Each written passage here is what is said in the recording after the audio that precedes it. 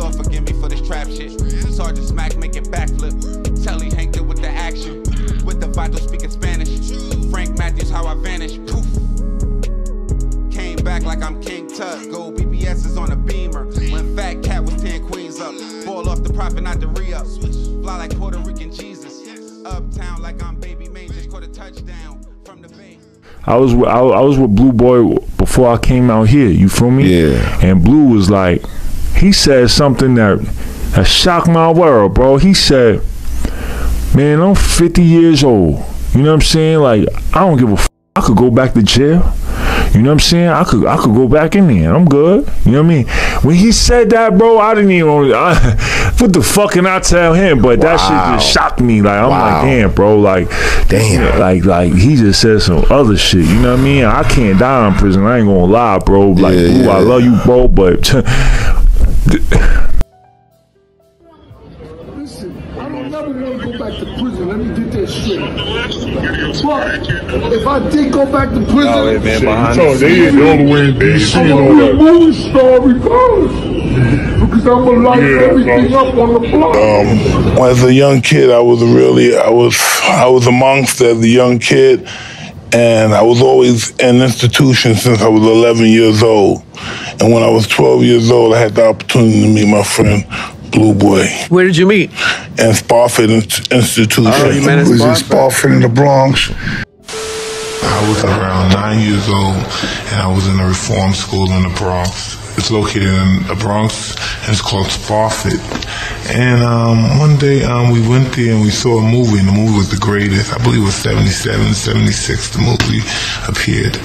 And after the movie played, Muhammad Ali walked in, and I was just flabbergasted to look at the champ. It was just, and after that day I said, wow, I'm going to be just like this man.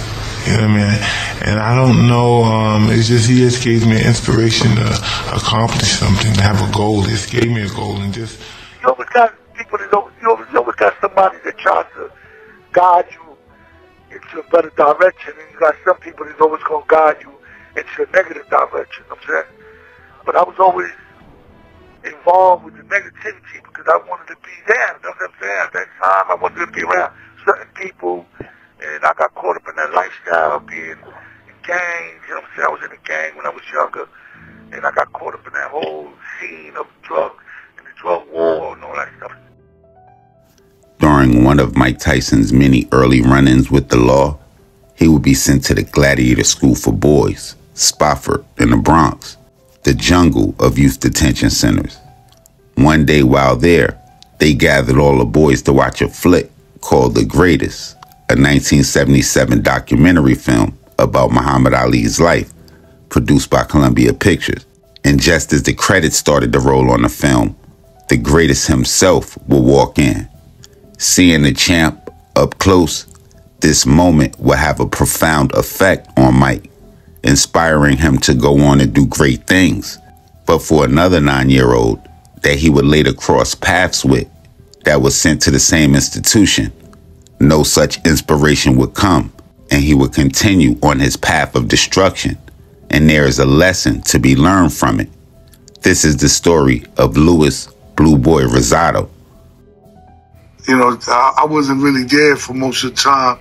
I was either in the group homes or locked up in a facility upstate somewhere, you know? Yeah, so they sent me away to Spofford because my mom, at the time, she wasn't there when they brought me home. When the police brought me home, she wasn't there, so they had to leave me with somebody, and I didn't have nobody, I didn't know their address like that. I could walk you there, but I didn't know the building, nothing like that. I could walk you there, but so they had to take me to Spofford. And that was a whole beginning of the wax of being, you know, getting caught up in the lifestyle, you know? With Blue Boy's father doing federal and state time for violent acts, including murder, and his mother also spending time incarcerated, sometimes it's deeper than the family that you grow up in.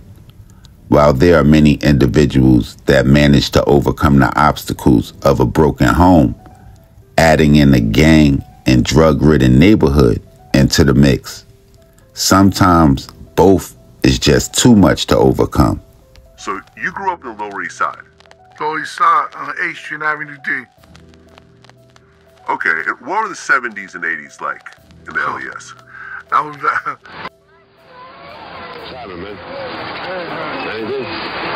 There's more heroin being sold in the streets of New York than ever before. The Lower East Side has gone from push carts to pushers. The dealers are out there hawking their wares. Heroin at $10 a bag. Charlie, we came down the street. I was offered at least 4 brands of heroin, something called red tape, yellow tape, stars, as well as the works, a hypodermic syringe to inject it. Is it like that here all the time? That was drug central. That was the capital of heroin. You had back then, you had the Black Sunday, you had Executive, Toilet, Poison, Coke 45, Checkmate. Many landlords here that have significant holdings of property. They might own 10, 15. Some landlords own 40 buildings. What they do is that they continue to collect the rent. They don't pay city taxes. Eventually, they don't provide services to the building, so they don't provide heat, they don't provide repair services. It's not unusual for a building to have several hundred violations. So the landlords will let these buildings decline. Once the tenants have moved out of the building, which takes 3, 4, 5 years, they then hire arsons to burn them, and then they collect the insurance and they disappear. The other thing is that government support programs, for example, New York City, and the Lower East Sider is the bottom half of the Big Apple. It's a crazy life that we live here on the Lower East Sider. Maybe it's because we don't know any other crazy life but this one, you dig? Yes, because this life is real.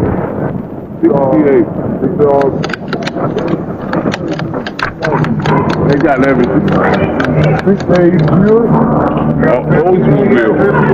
Papelito, yeah, he got a piece with you and everything. Check it out. 108 Oldsmobile cat and son. He's parking it? That one. He go with you the piece and everything. Check it out. Everything. Yeah, car, that's right. Gotta be hot. No, it's not hot. You over there and talk to the guy. Think? You think it's hot? No, it's not hot because I know the guy is legal.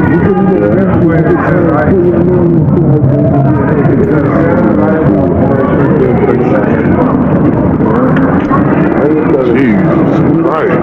My name is Tyrone, and I live here. And I would like for you to walk these mean streets with me. The Lower East Sider is sometimes known as the ghetto supermarket, where street hustling is a way of survival, a way of life. After catching his first charge for pushing his teacher down the stairs at the age of 9 and catching his first body before he could buy cigs, during the course of what would eventually turn out to be a 39-year jail stint and catching 2 more bodies along the way, miraculously, Blue Boy would get a blessing from the parole board in 2022. But when you come home and shake the world, but most of the people that know you and can congratulate you on all the success are behind the wall, what do?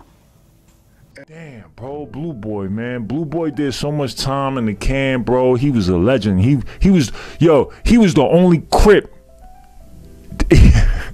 He wasn't even Crip. He from Lower East Side. So when I say I'm from Brooklyn, I was born in Brooklyn, but I'm also from Lower East Side. You know what I'm saying? Like I was raised in Lower East Side. You know what I'm saying? Like Lower East Side is where Chinatown is at. So like, you know, I have affinity with Blue Boy and the whole Lower East Side. Shout out to Lower East Side, Lower Deck. You know what I'm saying? But Blue Boy, he wasn't even really Crip.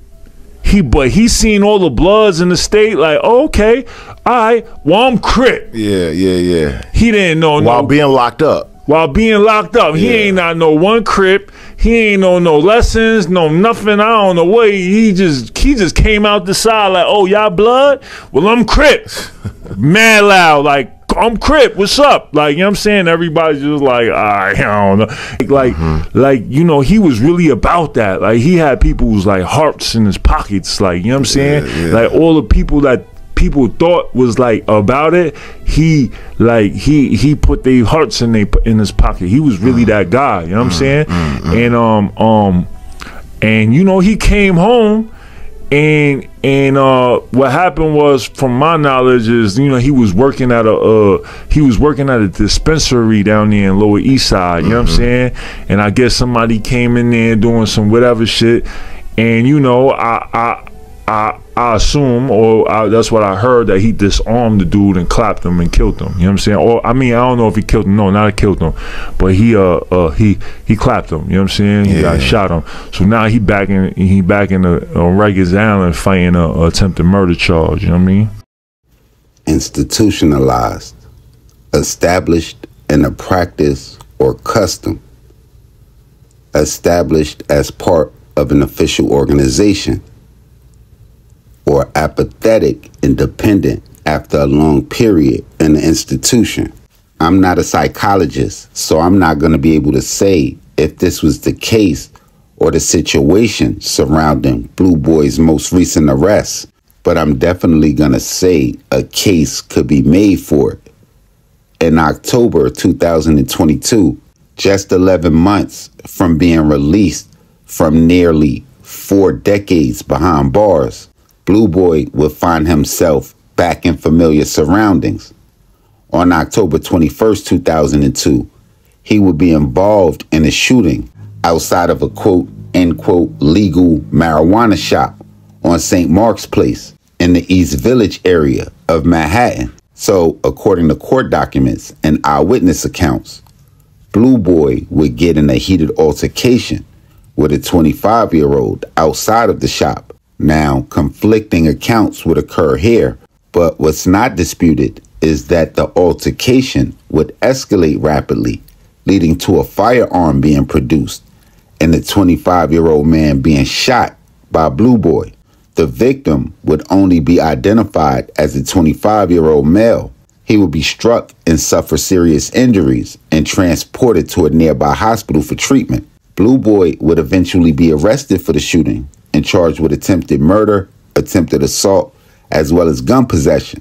3 months later, on January 3rd, 2023, Blue Boy would be arraigned on those charges and held without bail, pending further court appearances. As reported by the New York Post, he would later be supposedly convicted and sentenced to an alleged 12 years in prison for the shooting. This incident would not only reignite his legal troubles, but according to him, via an article he would give to the New York Post, it would have a profound impact on his efforts to re-enter society and rebuild his life. He would tell the paper that he had been working on a book deal with an author by the name of Clayton Patterson, as well as a documentary film project with a filmmaker by the name of Max Starr.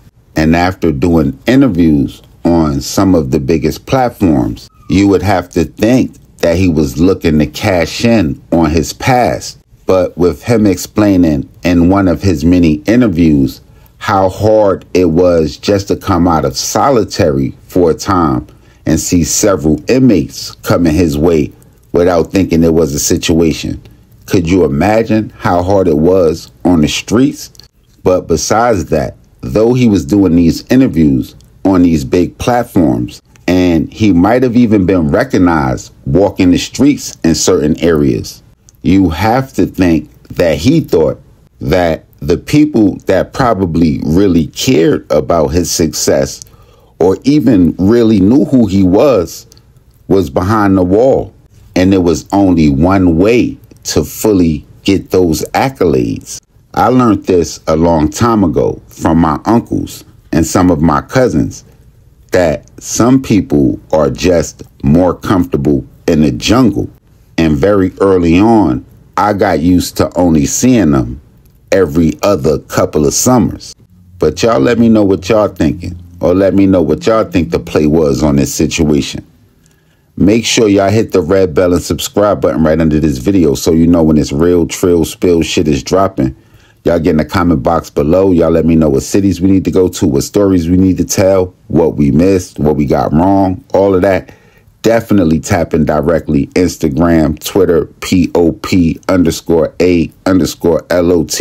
And until our next slide, it's your ace Popalot. Salute the almighty mob.